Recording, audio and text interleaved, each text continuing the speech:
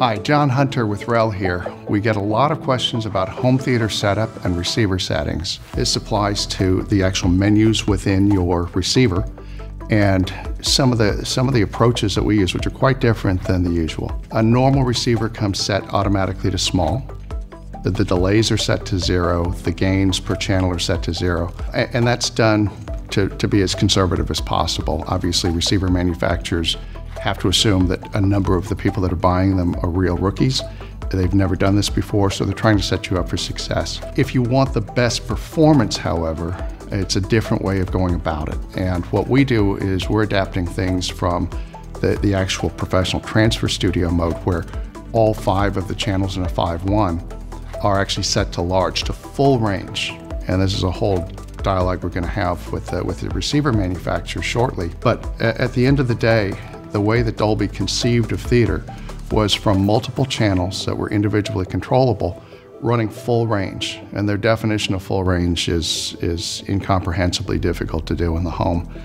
They expect 20 Hertz to 20,000 cycles, so full bandwidth at volume levels that are remarkable. At 105 dB average, which means you're talking about peaks in excess of 115 dB. That's loud enough to hurt your ears.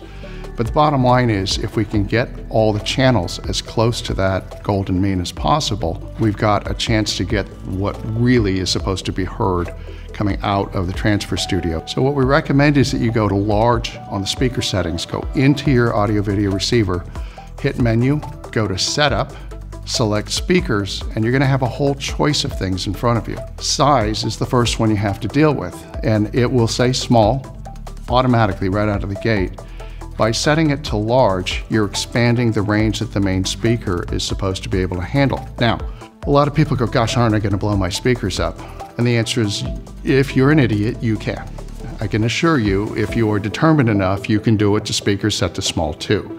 So there's a certain amount of judgment that's required to play in this hobby, but 99% of the people seem to have it, because the exact same speakers that you use in your 2-channel set to full range don't seem to get blown up all that often. So we trust our consumers, we trust our customers to have good judgment and know what they're doing. And if it's simply too loud and you hear massive distortion, a prudent person would turn it down a little bit. The reason it's generally not an issue, and we've done this for 25 years with 6.5-inch two-way stand-mounted speakers right on up to the largest things. Really small speakers probably should not be run at full. It's too much for them. But anything from your normal 6.5-inch two-way works brilliantly. And what we do is we ask you to set those to large.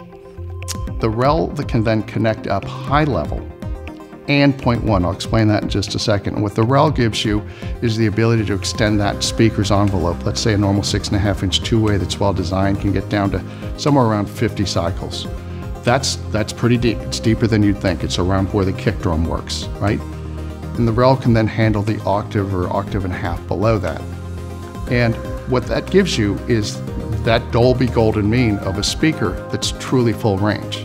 Getting down into the 20s, even the very low 30s, is a significant improvement on something that sort of dies off naturally at 50 Hertz. And that's all we're doing. We're advocating what Dolby stood for years and years and years.